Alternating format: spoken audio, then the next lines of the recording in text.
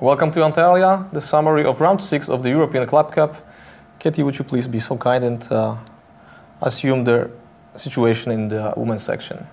Thanks to Dzagnidze and Batsiashvili, Batomi chess club Nona managed to take a sole leading before the last round.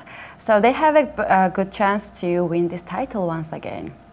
The Azeri team, Oldar Yurdu, is clearly on the second position, followed by Bosanova and Ursa Chess Club. They are sharing 3 and 4th places. What about open section? The top match between Globus and Alkaloid finished with all the draws. It means the sole leader now is Azeri Oldar Yurdu, and the second place is shared by 5 teams: Russian Globus, Macedonian Alkaloid, Ave Novi Bor from Czech Republic, Baia Mare from Romania, and the Legacy Square Capital from Russia. So tomorrow is the last round. We all invite you to come at 3 p.m. to watch us. See you.